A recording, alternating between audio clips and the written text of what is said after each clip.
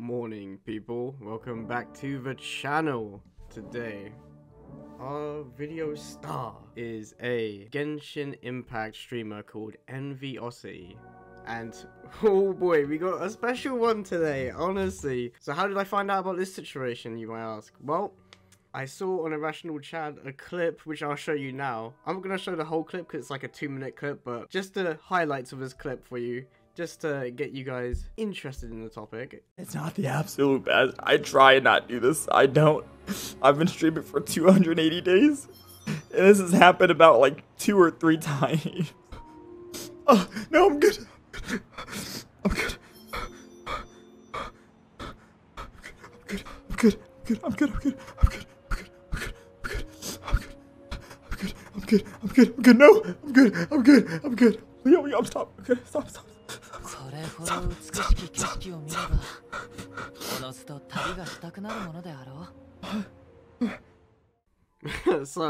there you have it. This 29-year-old grown-ass man is crying, basically having a fucking breakdown on stream. And you kind of gotta wonder, why? Why is this guy breaking down? So, as it turns out, this guy's pretty much a well-known locale in the, was it Genshin Impact community? Yeah, he makes shit takes and he gets heat for it. Anyway, let's have a look at some of his baller takes we can get here. As if a YouTube video is gonna do anything about it. As if 1 star in Google Classroom is gonna do anything about it. As if unfollowing Genshin Impact is gonna do anything about it. I should be the only motherfucker getting praise in the Genshin community because I don't spend money on Genshin Impact. So, as you can tell, he's making some pretty bad takes here. He's like, well, if you know, 1 star of a game, if you leave the community, you know, you don't buy the game, don't buy the fucking garbage, pay to win stuff, then yeah, the game's gonna get better. But he's disagreeing with that pretty hardcore. And he's also doing the, I should get praise because I didn't buy anything of this game. So he's what we like to call a free-to-play supremacist. But realistically, the reason why people were so mad at him is because his audience of free-to-plays just fucking shit on, annoy, and harass anyone who like buys stuff in the game. So, as you can tell, there's a lot of reasons not to like this dude. So now, let's get on to one of his major critics, called Tectone. This guy made a... he made a schizo thread on Twitter, or Zitter, or what the fuck you want to call it. He made a giant schizo thread we're going to go through right now, because this is absolutely wild. My trauma with Tectone. This will be the first and last time I make a public statement about my experience with Tectone over 3 years. The control he's had on my life, the PTSD, a summary of it all. Over recent events, which has encouraged me to speak my truth. Yeah, so you can tell this is gonna be an absolute banger, especially when he hit us with the PTSD. Like, oh god. So you just know this guy is gonna have such a great thread. It's just gonna be beautiful. Due to my recent actions, I've quickly learned that staying silent for 3 years and allowing this trauma to drill up inside me, rather than addressing it, will regrettably result in hot-tempered takes and me acting out as someone I'm not. It all started with a prolonged period of him badgering me throughout daily streams. I go live when he's live. Envy, let me know before you stream. Half my viewers always leave to watch you. Can you stream later? My community was confused why I had to cater to him. Yeah, I'm also kind of confused why you have to cater to this guy. Also, it's not like he's being threatening or even kind of mean. He's just kind of asking you stuff and being kind of nice-ish. I don't know, he's just asking you things. Like, I'm not sure what the problem with this one is. I don't know why you started off the PTSD brigade with this claim or evidence or whatever this is. It's just, it just kind of waters down your argument a little bit and makes you seem kind of stupid. What can I? Everything turned into a competition. I want to host giveaway. He had to do a bigger giveaway. If I was close to passing him in followers, he'd tell his audience to not let me catch up. This instigated his fans to flood my chat and tell everyone to unfollow and follow him. Yeah, can you guys see why I made this video? This shit is the funniest, dumbest fucking shit imaginable. I don't know, maybe he's got stronger claims later on, but fuck me, bro, come on. It ultimately stopped being a competition to him, and rather a means to bully and belittle me any chance he could get. I never understood his mindset of needing to continuously punch down at a smaller content creator. Oh no, the guy bullies me for when I lose viewers. Oh no. After his evidence, it's just like 2 people in his chat going, oh yeah, he shits on that guy for, he shits on me, he shits on the streamer for losing viewers. And the other guy's just like, he watched his stream on Power. During my Rosaria pool years ago was glimpses at the PTSD in action, where I'd be anxiously waiting for more of his community to jump in and spread hate. This was my streaming life, but I had to bottle in and couldn't speak out about due to fear. I can't. My heart can't take any more, chat. My heart rate. I can't. My heart rate's at 151.2 for fuck's sake. I can't take any more of this shit. I know you guys keep fucking pressuring me and telling me, Envy, keep going. Please. Keep fucking going. Go, get Rosaria. And there's gonna be some fucking toxic people later today. They're gonna be all like, oh, imagine tuning in to watch Envy and he didn't get the Rosaria. Imagine how fucked up that is. Well, welcome here. We'll get Rosaria for you. You know, toxic people fucking saying shit, whatever. Chat, I just can't. I can't. I'm already fucking stressed out because we didn't get her. I'm upset. We're 65 wishes in. We've got nothing but dog shit. We have to stop there, all right? I'm fucking sorry. If I let anyone down in here that I didn't get Rosaria because you thought I would get her, literally, I said I would only go like 20 wishes in at the very beginning. I upped it to 30, and then I upped it to 44, and we're at 65 right now. We're at 65, all right? I wasn't supposed to go to 65, okay? I was hoping to get her at 40, at least. I apologize if I let anyone down. I'm pretty sure people later on are gonna fucking talk shit about me and say, oh, imagine Envy, he didn't get the Rosaria. Imagine tuning in for that shit and all toxicity and shit, whatnot. I'm sorry, dude. I'm sorry, all right? I'm upset at myself. I already know. Okay. Guys, is this fucking real? This guy's about to have a panic attack because he didn't roll a fucking character in a gotcha game. I'm out here fucking amazed. This guy is, what, 5 years older than me, and he's about to have a fucking panic attack because he can't get a fucking character in some shitty ass gotcha game. No offense to anyone who likes fucking that kind of game. I think it's dog shit, but fuck me, bro. Really? Fuck off. This shit's fucking ridiculous. Despite it all, he built this false narrative and told his audience that everything he did was just friendly banter. I never reciprocated those feelings back to him. Hell, he assumed since he followed me on Twitter, it instantly made us friends. Honestly, everything you've shown gives me friend vibes, gives me like busting each other's balls vibes, or busting your balls, I guess.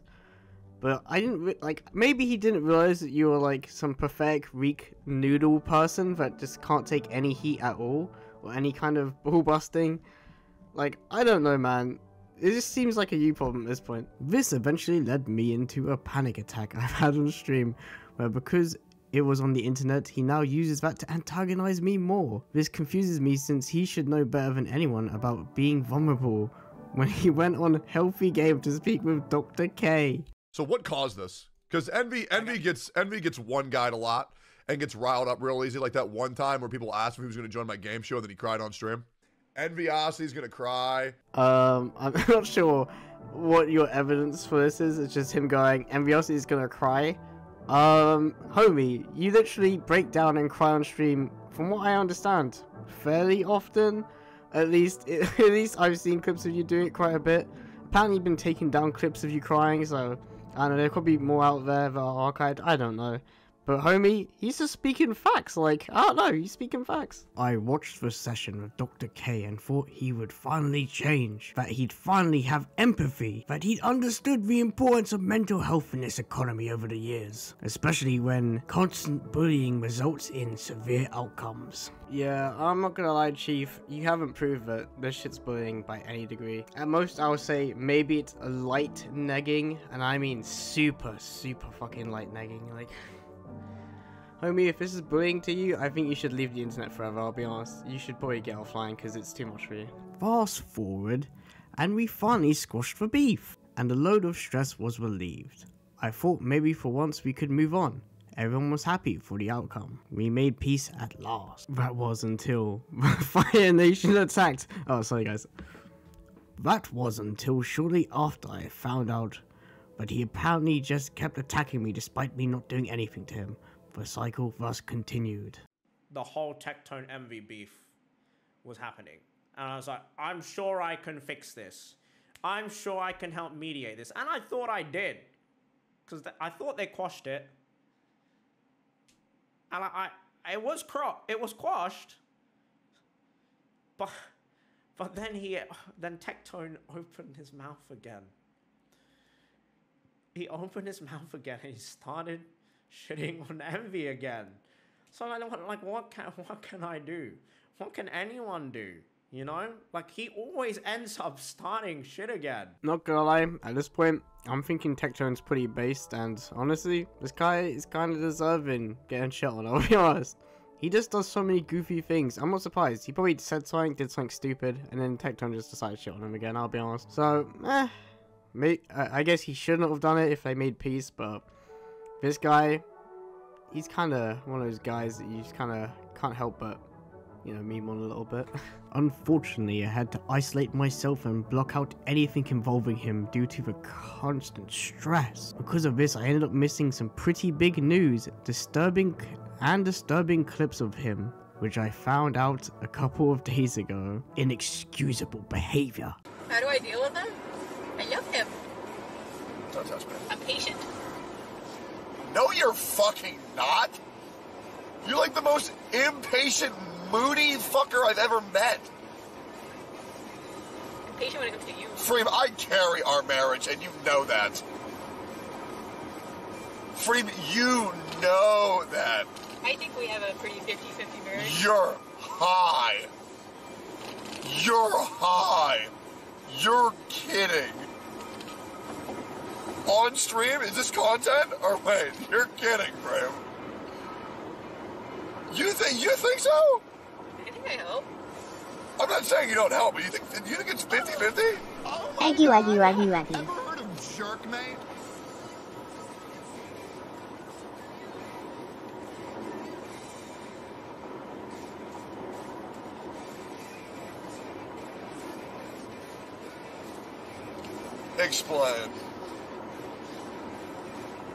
Explain.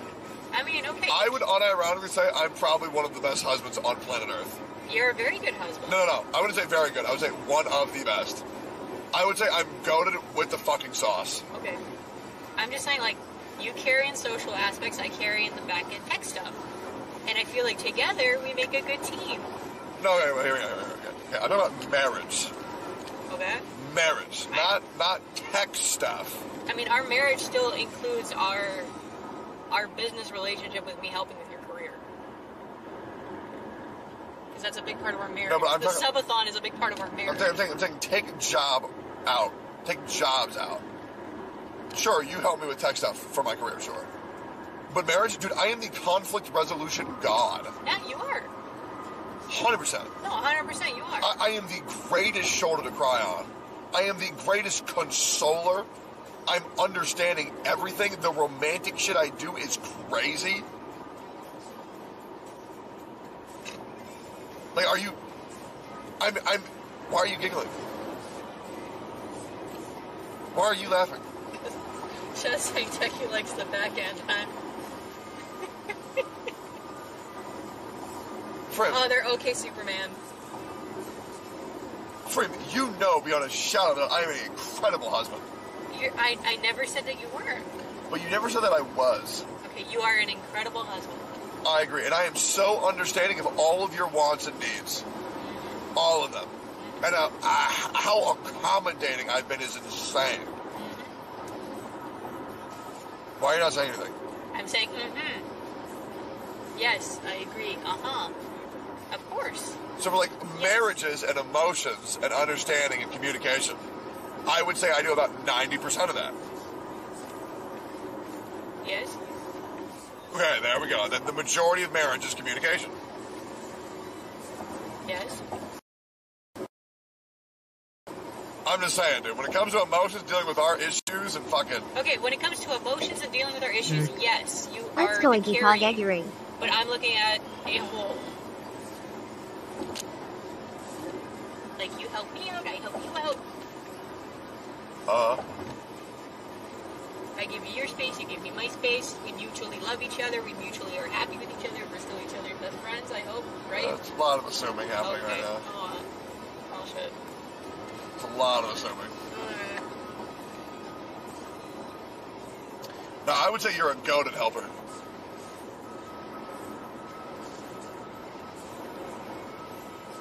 I would say that you're a goated helper. Okay. But why are you being weird? I'm not a goated wife. No, I'm talking about the specifics. Oh, okay. Right? Like, we talked about, like, I'm good at the communication guy, right? Yes. I'm the communication guy. But I feel like you as a helper is very good. Like, keep shit on track. Yes. Right? Like a planner. I try my best. I'm learning as I go. Forward or left? Yeah, honestly, I have no idea why he even put this clip in. I'm not sure what it shows us, what it's meant to convey. All it seems like is the dude's pretty based. He's memeing around. He's having fun on camera. Live streaming while driving, I guess.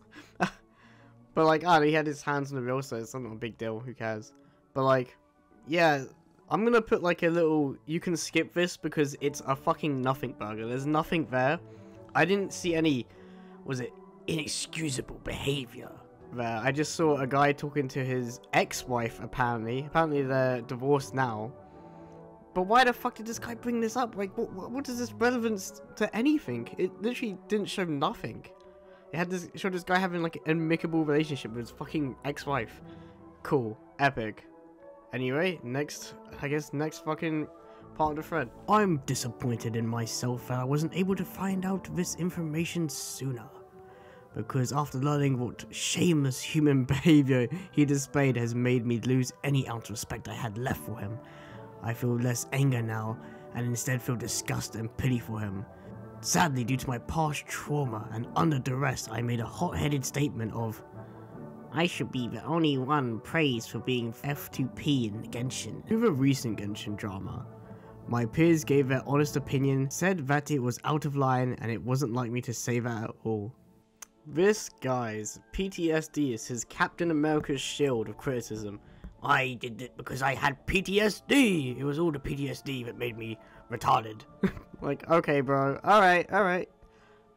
Sure, bro. They were right. It wasn't me. I'm not the best at articulating my emotions. I'm not ashamed to admit that. Especially when dealing with anxiety and allowing this trauma to live inside me. Things spiraled out of control. I look back at that moment and everything's a blur. Sadly, I can't erase people's first impressions, and I apologize for that. I'm upset I allowed this constant harassment affect me this much. I'm thankful my peers in the community have been with me for years. I know I never acted like that once, and have stuck by my side. Yeah, homie, I bet he was in a dark place when he read all that stuff and said all that stuff. Man, he must have been in the darkest of darkest places or whatever. But yeah, man, he's like, wow, the first impressions are gonna be so bad. Bro, it's not even your first impressions. It's like your 8th impressions, man. Everything I see about you just makes me dislike you more and more, honestly. Maybe I'm only seeing the bad shit, but goddamn, you seem like a soft little bitch. There's only ever been one common denominator in all this stress, and I already know the outcome of this tweet. Since we've been through this cycle many times, he'll continue to defend, deflect, and villainize. The unnecessary harassment will continue and nothing will change. I've learned over these years, but if I defend myself, if I don't defend myself, I'll anger him. If we squash the beef, he'll continue to shit-talk me. In a triple lose situation, I've realized I need to do what's best for me. Finally letting go. Dog, I'll be honest, the only thing you should be letting go is the internet, homie, because you are... Jesus, man. There's levels to... I don't know. I don't even know how to describe it. Snowflakiness, crybabiness, just general cringe-lordness. It's just amazing, this guy even... I don't know, how does this guy survive in real life? It's hard for me to believe these kind of people are real. Honestly, it's just embarrassing. This is my peace. I only expect nothing to change, and he will continue to slander me whether I made this post or not, but my anger has faded. I feel pity for him, and I can't in good faith acknowledge him any further. Your words hold no value anymore. I am free. Okay, as much as I love to meme on this guy, no hate should be sent his way. No one should harass him. No one should slander him or do anything crazy. Otherwise, he'll probably make like a fucking 80 fucking post schizo rant about you, how you're basically an abuser and he's your victim or whatever. Honestly, guys, I don't know, moral of the story is some people just shouldn't be online. This guy is probably a prime case example of people who shouldn't be online. He's way too soft for the internet. This guy, I don't know, bro. I hope nothing bad happens to this guy and his mental health isn't as shit as it sounds or looks. But yeah, no hate to this guy. I hope he gets better offline.